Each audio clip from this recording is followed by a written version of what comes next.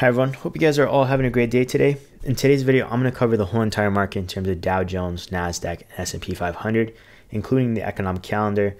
Now, before I get into the technical analysis portion, I'm going to go over the economic calendar and go over a few of the numbers that were for today. So first thing is, moving forward, on Monday, July 29th, 2024, there's nothing scheduled, but one thing to keep in mind for next week is we have the FOMC interest rate decision, so the Fed rate decision making on Wednesday, so look out for that for next week. And Jerome Powell as well has a press conference next week right after. So that's at 2:30 p.m. and then 2 p.m. is the decision making that comes out. So the thing is though, for today, it's kind of strange because the PCE inflation numbers that came out, essentially the Fed looks at the core PCE, which has energy removed from it because from their viewpoint, it's pretty volatile and it's not necessarily an accurate reading, but the core PCE is an accurate reading of inflation. And previously it was 2.6. This time around, they were expecting 2.6 and they got 2.6. But the media decided to advertise the previous 2.6, like the PCE year over year. So not the core PCE, but the PCE itself. They went after the expected 2.5, was showing a lower year over year, which is convenient, I would say, because previously they looked at the core PCE, especially since energy was a big factor last time, and the number I believe was slightly higher 2 PCE numbers ago, but I could be wrong. Either way, regardless, the market took it as a positive because the media outlets, from what I saw, were showing more of the 2.5 versus the 2.6, showing that its inflation is getting lowered. Now, this shows two directions for me in terms of path, because right now, in terms of the S&P and Nasdaq, they were showing downside. Now they're showing a little bit of reversal upside, not too strong. This is based off MACD lines, and then still to the downside. So I'm expecting potentially, if the upside does hold true a little bit more of the short term, then Monday could still be pretty much an up day, could possibly be the case. And then Tuesday could be like a sideways slash potentially drop before inflation. And then the market, based off the 2.5, seeing some progress, because mind you, by the way, US inflation right now, it's at 2.97%. And this is based off of the June, the numbers that came up to June 30th. And the Fed wants to get to 2%. So the narrative that the Fed has been sharing the whole entire time is the fact that the interest rate cut, if a cut happens or increase happens, Jerome Powell states that most likely, in his opinion, a rate cut will happen versus a rate increase.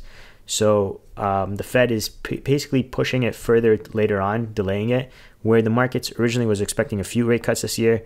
Then it's dwindled down to 1, potentially 0. And then the market is hoping for 1 for this year. But the Fed keeps pushing it to the point that it could be next year, that like potentially early next year or something like that, that the rate cut will come in.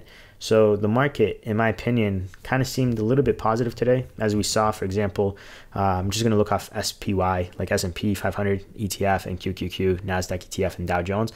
They were all up over 1%, right? And the Dow Jones jumped up 1.64%. Now the Dow Jones is a little bit different because it's 30 of them, but in terms of Nasdaq and S&P, they're up over 1%. And we saw a volatility index drop as well.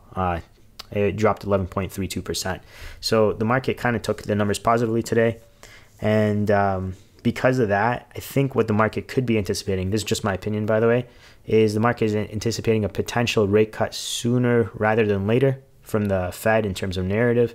I don't think that will be delivered because, again, in my opinion, and it was previously communicated multiple times that the Fed looks at core PCE year over year. Obviously, they look at all data points, not just one, right? So they're going to look at the PCE as well year over year. But I think the main focus is going to be core PCE year over year. And if that's the case, it came in pretty much flat, as expected though, right? As expected. But with inflation rate still, I might have said interest rate, I apologize, but inflation rate still being at 2.97%, and they want to get to 2% target, I think the Fed's going to spin the narrative as still that progress is being made, so on and so forth, but the rate cut is still going to be delayed. That's what I think. And the market might still take it as an okay neutral stance, but I think what's going to happen is there might not be enough catalyst to carry the market to the upside potentially, and then we might see the pull down that the S&P and Nasdaq is showing, because the Dow Jones showed a reversal and seems pretty strong based off MACD lines. MACD lines, by the way, in case you're new to the channel, or in terms of indications, it shows you if you're a bearish or bullish movement. and so on and so forth. But for the Dow Jones, it's pretty much just showing upside, which is kind of strange because S&P and Nasdaq show a little bit of the upside short-term kind of thing, potentially for the Monday, potentially, and then continuous downside after that. But again, the Wednesday could throw everything off. Just like today, I usually don't like to base information before the data comes out. You can see coincidentally today too that it went up regardless of the MAC lines and all that stuff. So same thing for Wednesday. Leading up to it, the markets could head down on the Tuesday at the end of the trading day, but on the Wednesday itself, you pretty much have to wait until 2 p.m. when the Fed decides what they're going to post out on their decision-making notes, right? But either way, we're going to look at the technical portion, and we're going to look at SPY, which is an ETF for S&P 500. We closed at $544.44, and pretty much spiked up at the same level as pretty much last time. So the previous trading day, around the same ballpark of 547 and some change. But if the MAC lines do seem to be valid in terms of the upside, potentially the Monday and maybe the Tuesday, maybe. I would say more the Tuesday at the end of the trading day, the markets might come down potentially, unless the markets are very optimistic on what the Fed will say. And then where Wednesday leading up to it, the markets will just be neutral, waiting for the decision making, right? But if we were to go up to the upside based off MAC lines, we're going to see resistance at pretty much about the 545 to 546 range, $546, $545. That's basically horizontally right about here, showing resistance. And then the next level that I think we would go up to, so this is again, if the MAC lines hold true, we would be going up to, obviously we're going to see resistance at the 547, by the way, because of these two spikes ups right about here. But I think ultimately meeting at this moving average right about here, this crosses over right here with the resistance line. There's a bunch of touch points, 1, 2, if I'll zoom in, you can see them like spike ups, 1, 2, resistance, a little bit of consolidation, resistance there, resistance right there. There's a small dip, support dip right there, 1, 2. Technically that one's 1, but that's 2 right there. And then there's a support dip right there as well. So it's resistance and support, and plus the moving average crossing over. So that's about $548 and some change. And technically that could be the limit. That could be the limit, unless the market is very optimistic, because it could jump quite a bit though, because even 544 to 548 is not a crazy jump. Then the next level, I think in my opinion, even though this has only 2 data points, technically it might have a little bit more from here, but 1, 2 strong data points to downward trend resist line potentially, which coincidentally crosses over with the horizontal resistance right about here, 1, 2. I believe there's a couple support lines somewhere I saw last time. I think it was right about here or something like that. And then almost a support dip right there too as well, and that's at the 550 and some change, which almost by the time we get there, I think the moving average would probably meet us anyway. So 550 and some change, I think that'll be the max with a down. So that's based off the downward trend resistance line crossing over with the horizontal resistance, and then potentially moving average around roughly about 550 and some change, give or take. But I think that would be the utmost max, if that the 548 and some change doesn't even hold us down. And then that would be pretty much the whole entire day, slash if the markets Tuesday wouldn't be really good to react to right now. We would have to see how Monday reacts overall. But if it does hold up to the upside based off the MAC lines, like I stated, and then starts coming down, I think this zone would hold us right about here, which would be about $542 and some change. Again, this is resistance slash support. Yeah, there's some false breakouts, but then there's actual resistance price points or touch points. And then same thing with here. Yeah, there's some false breakouts, but there's actual support touch points as well. And again, that's 542 and some change. Now, if the MACD lines don't hold true, and then the market is actually reacting to the downside potentially, then we would head down to lower levels. And essentially, basically, we could see support on like the 537, like we saw before, and then the 539. So somewhere between 540, 537. But I think, like I've stated in the past, I think 2 videos, because the indications later on are pointing to the downside. And this depends though, because if the Feds decide to cut interest rates sooner rather than later, then the markets will go up, in my opinion. But if they don't, and they say that they're going to pause longer and so on and so forth, and the market doesn't take it favorably, then we're heading down to this zone, in my opinion, which is pretty much where we see resistance and support a couple times, and that's about 531 and some change. I'm assuming that we would see a false breakout to 530 anyway, clean number and some change. And then will it hold? Debatable. We have to see how fast it goes down, but I think we're going to come back to this zone, in my opinion. But that's for the S&P 500. Now for QQQ, or actually I'll cover the Dow Jones first, then I'll cover QQQ. But for Dow Jones, it's showing upside, we have this upward trend resistance line dating back since 2021, and I'll just show it about here real quickly. So 1, 2, 3, 4, and then there's a fifth one right here, and then technically these two break off into 2 each. So you can see right about here, 2 touch points each, right? The resistance level. Then there's a support level, but I don't think we're going to see it because again, the MACD line is indicating upside for the Dow Jones. Not necessarily it's going to be true, but that's what it's indicating. So pretty much trying to, it's, in my opinion, even though we close at, not even though, but we close at 40,589 points, we're heading basically up to 41,000, and then going to have to pass the all-time high. But before that, we have about 41,200. I'm assuming this somewhat consolidation top end might hold a little bit, but 41,200, and then the all-time high of 41,366 points, give or take.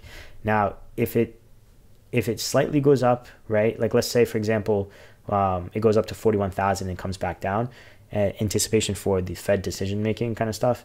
I'm expecting it to be within this zone right about here in terms of somewhat consolidating, which is about 40,700 points to 39,800 points, give or take, because basically the moving average could kind of hold it a little bit, but then there's the moving averages here plus the resistance level slash could act as support. Like we saw, I think right about here, you can see a little bit of support dip right there too.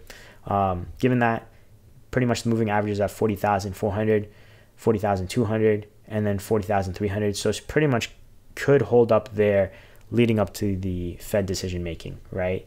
But again, I think Monday is just going to be an up day, and then Tuesday, if it does come down, it probably pretty much hover around these price points. And then worst case scenario, drop down to 39,680 points, give or take. But we'll see. Again, most likely I'm expecting Monday to be an up day, and if it does come down, it'll hover around those price points. Now for the Nasdaq slash looking at ETF QQQ, basically same thing as the S&P 500, showing upside, and but further along the lines, downside later on. But again, it could be altered by the Fed decision making on Wednesday, like I stated earlier. And if we were to go up right now, mind you, we close at $462.97, and we are, it's kind of strange because it could drop quite a bit and get to this channel, what I'm expecting. And this channel is between $448 to $433, but I don't think that necessarily will happen. Actually, I don't think that's going to happen on Monday. If anything, it would be most likely after the Fed decision making will get stuck in this channel potentially, right? But before that, I don't think so. I expect some drops before the decision making, but not that crazy. But if we go based off MACD lines and go to the upside, so on and so forth, then what the first zone I think that could hold us a little bit in terms of upside resistance is right about here. So maybe I should draw it out a little bit. This was this line represents right about here. You probably can't see. Let me zoom out a little bit. So there's a 2010 upward trend resistance line dating back again since 2010. Yeah, we broke through in 2020 to 2022, but came back underneath it and then try to break through it. You might not be able to tell because there's multiple lines, but the 2010 line, we tried to break through it, did not, and then we broke through it as of recent, which is this point right about here. So this is the 2010 line and broke it through right here. And coincidentally, it kind of coincides with the spike up right about here. So it's pretty much looking at $468, give or take. That I don't think that necessarily hold us as resistance, but I'm just saying like that could be a resistance price point. Then the next zone with the moving average and horizontal support, you're looking at $472 or $473 basically, yeah, $473. And I think that would kind of pretty much hold us because when I adjusted the line for some reason is not adjusted right now, but it kind of crosses over. Let me see right about here. Yeah, okay, so 473, but then the top end downward trend resistance line right about here, it has 1, 2, 3, 4 touch points. It's showing 474. So 473 could hold a little bit, 474, and I don't think we're going to go any higher.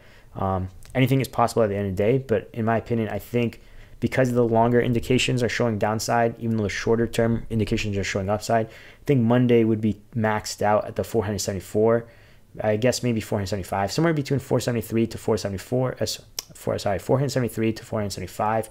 More the case, in my opinion, 473 to be honest. But if we want to touch this downward trend resistance line, most likely probably be held up to it anyway. So 475 and some change, and then start heading down maybe midday Tuesday, so on and so forth. And if we were to head down, yeah, this could hold us support the 465. I don't think it will personally.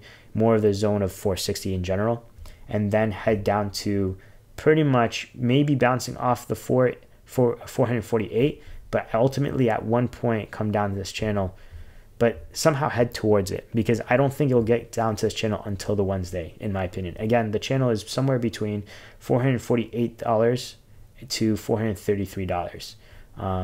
But again, if the news on Wednesday is good, where the Fed states that the interest rates cut will come sooner rather than later, then this won't be a concern. Markets will reverse to the upside and then probably most likely break through this downward trend resistance line, breaking through the $475 and then getting to these moving averages right about here, probably in the 483 zone, give or take. But I'm just looking for 483 right now as of today, Friday, July 26, 2024, because these moving averages obviously will be adjusted by Wednesday.